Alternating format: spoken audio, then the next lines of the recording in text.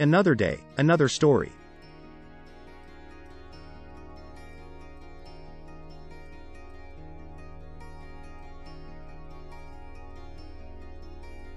There are many table tennis trick shots that players use to surprise their opponents and gain an advantage in a game. Here are some examples. Backspin serve.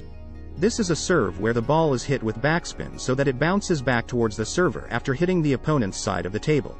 It can be difficult for opponents to return because the backspin slows the ball down. Around the net shot. This is a shot where the ball is hit around the net post and still lands on the opponent's side of the table. It requires precise timing and placement to execute. Reverse serve. This is a serve where the ball is hit with sidespin and backspin, making it difficult for opponents to predict where the ball will go. Fake shot. This is a shot where the player pretends to hit the ball in one direction, but actually hits it in another direction. It can be used to deceive opponents and make them miss the ball. Lob shot. This is a shot where the ball is hit high into the air, forcing opponents to move back and giving the player time to set up for their next shot. Drop shot.